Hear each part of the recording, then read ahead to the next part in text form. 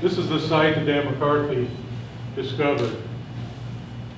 This is the new site, a little one here, and another one up there that I just discovered last December.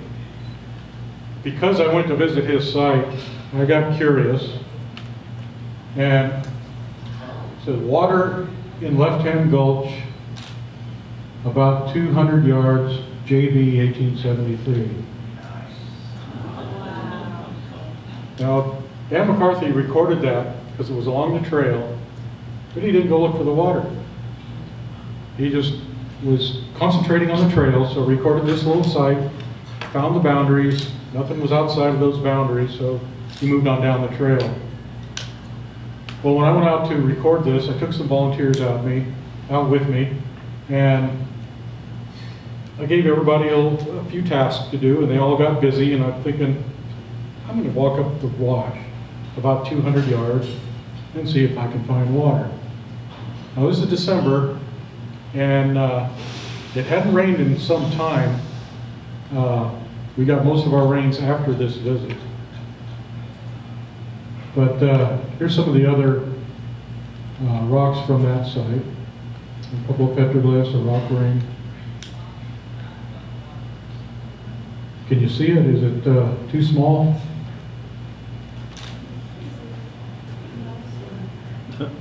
See all these little petroglyphs in here?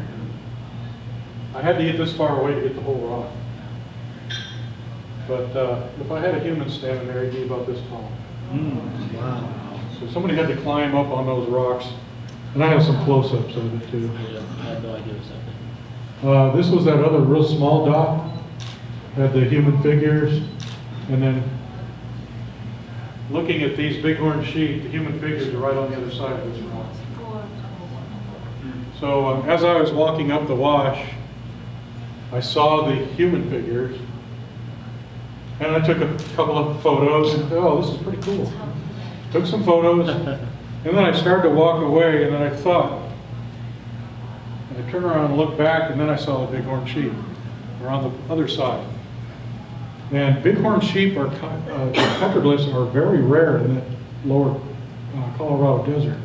You see them all the time up in northern San Bernardino County and up in the Coso Ranges. They're everywhere, but they're very rare down here.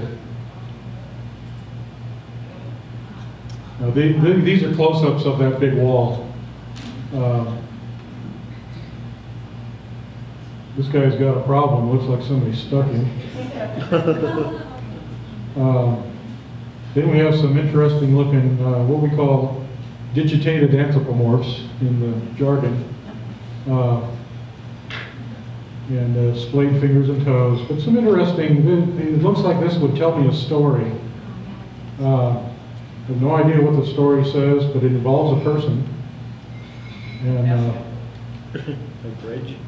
and then these people here are not quite, you know, the 90-degree bend. They're kind of a little different style, so I think it's probably a different person, different artist. And these here, straight down at an angle, another different artist. Then you have like a menorah. And of course, I'm interpreting it for our culture. We don't really know what they meant. I'm sure the lost tribes of Israel weren't out there.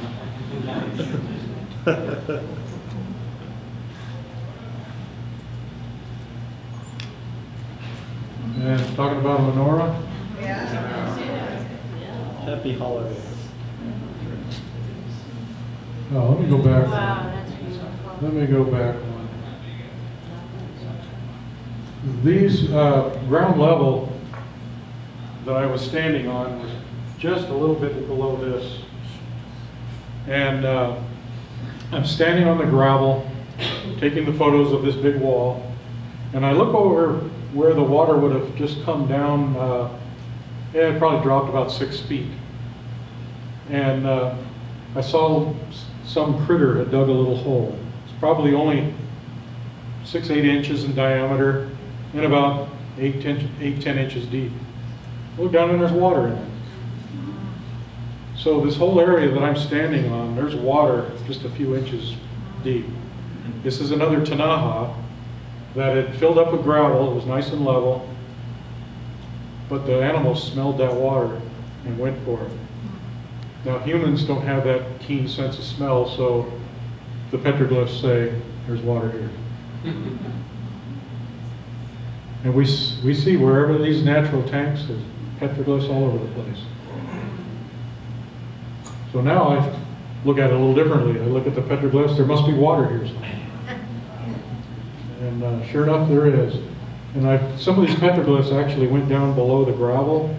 So I grabbed my trusty little archaeologist trowel, scraped it away to see how deep the petroglyphs extended below the gravel level.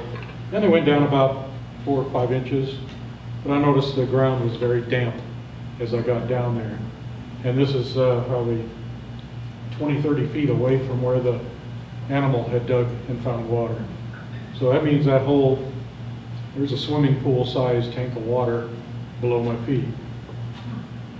I don't know how deep it went, but maybe someday I'll go out there and find out.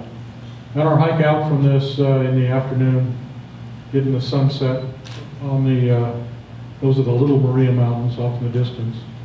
And this is in the Palin-McCoy Wilderness. Beautiful place. I'll be going out there again here in a month or so. This is taken from a book that was published by Elizabeth Crozer Campbell back in 1935 of the Pinto Wash, or the Pinto Basin site in Joshua Tree. So if you've all been up Joshua Tree, you know where the Pinto Basin is. The Campbells recorded that site in well, they published in 1935, so they recorded the site before that. And these are some of the points, styles that showed up that they discovered. Now we're finding those same points all over the Chuckwalla Valley. So it's a continuation of the same Pinto culture. There's a Pinto point right there. That was from Fort Dry Lake. And that is now curated in the San Bernardino Museum because of the solar project. It would have been ruined by a road grader or those big belly scrapers. They had to terrace the land, so any artifacts that they discovered collected in the museum. And that's the Fort Dry Lake there, and that's the Genesis project. Pinto Basin is way up here. Yeah, way up here. So Pinto Wash comes down here, flows into Palin Dry Lake, goes into Fort Dry Lake, and that's the lowest place. So the watershed for Fort Dry Lake is huge. Basically along this side of the Chuckwalla Mountains, this side of the Maria Mountains, coming down between the McCoy and Palin, coming down this way, coming down this way, and coming from here. All the water would end up there if it didn't sink into the ground first. And of course, beautiful downtown Blythe.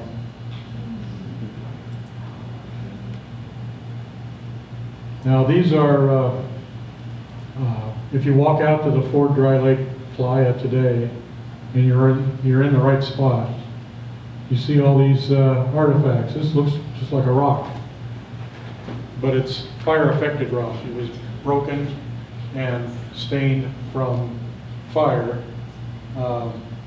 This is a monofragment, or a hand stone, grinding stone. And then these are all artifacts in a scatter. To look at the facing northeast. Okay, so that's still on the Fort Dry Lake playa.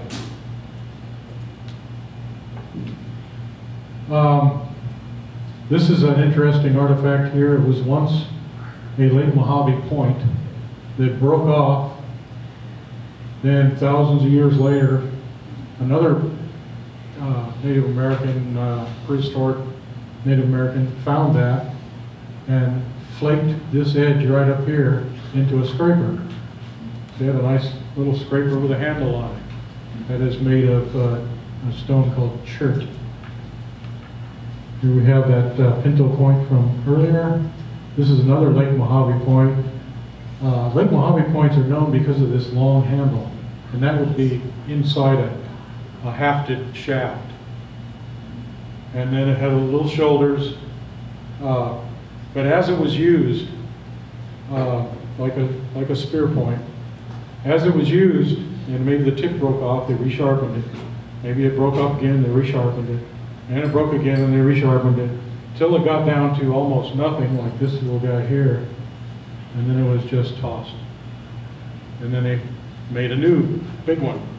And they used it down, wore it down until it was very, very short. And all of the stuff back, practically that whole stone was in the hafting of the shaft. So that was the tip sticking out right there. All that was in the haft.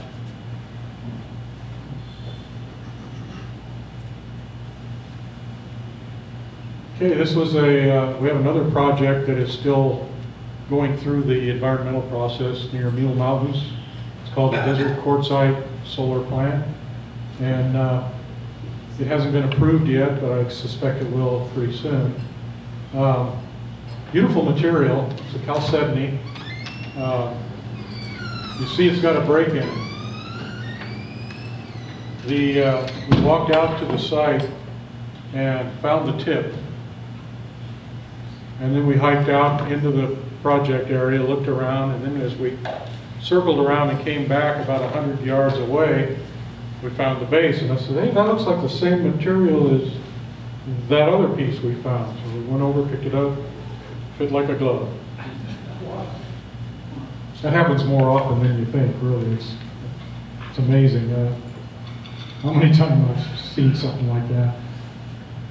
Yeah, it looked just like the other piece that was over there.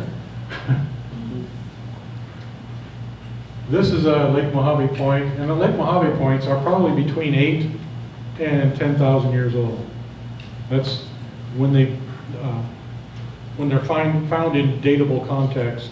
That's the range of dates that they're carbon-14 dated to. So it's relative to the carbon that they're found with.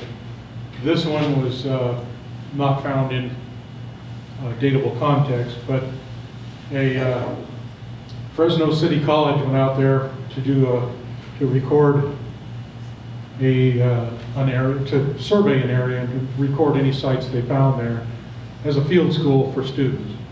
And they found and recorded this. I'm still looking for it.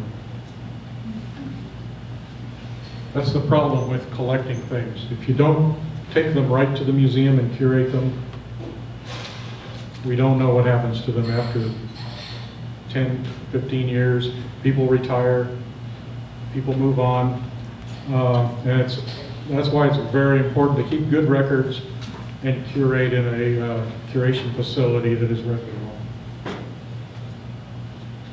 Okay, here's these two red pieces here. It's jasper. That is the base of a Clovis point.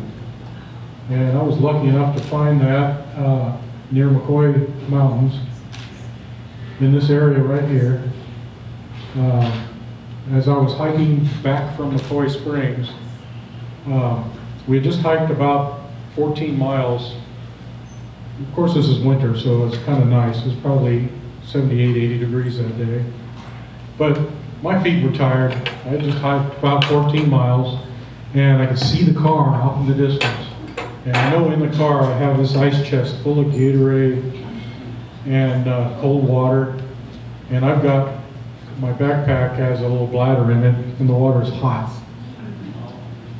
So I'm thinking, oh, I can't wait to get back to that water, and I could see it. And I look down, and there's this guy laying there. That's laying just as I found him. And I knew exactly what it was as soon as I saw it. And I know I just can't keep walking. I got to stop and put that cold Gatorade on hold. So I got down, recorded it, photographed it, GPS'd it, collected it, and then rewarded myself with a cold Gatorade. And this is along that trail as well. is one of the rocks along the trail where you see petroglyphs quite often. And I sent this off to the California Clovis expert and up in San Francisco area, and he confirmed that it was what I thought it was. And like I said, we now accept pre-Clovis site dates to 14.5, like the stem point I showed you earlier. And the theory now that archaeologists are looking at is Clovis dates, the earliest Clovis dates are in Florida. So that land bridge theory kind of doesn't look like it makes much sense anymore, because the Clovis technology spread from the southeast to the northwest, across the Great Basin, and across the Midwest into the Great Basin, and to the coast.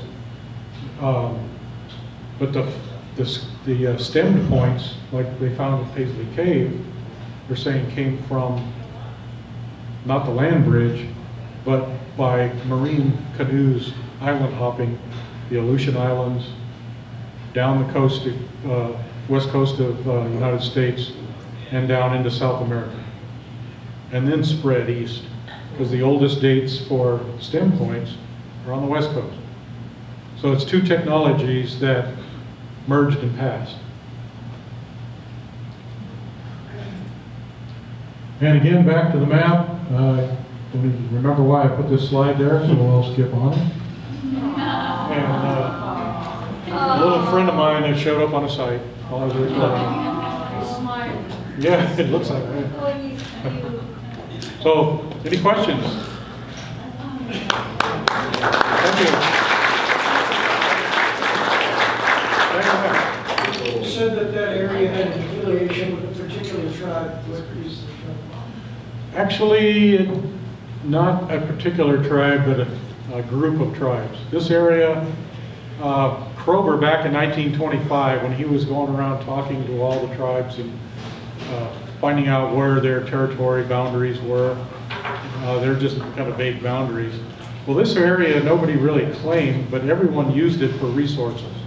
Since it had all the trails going through it, there's pretty much an unbroken trail system that you can find little pieces of it along the way, from Santa Monica to the Rio Grande, and it runs right through this area. So any tribes that were moving from the Rio Grande to the Pacific, doing trade, travel, trading stone resources, baskets, food, whatever they traded, they used these trails to trade with other groups. So since the trails are very common in this area on the desert pavements, we have a lot of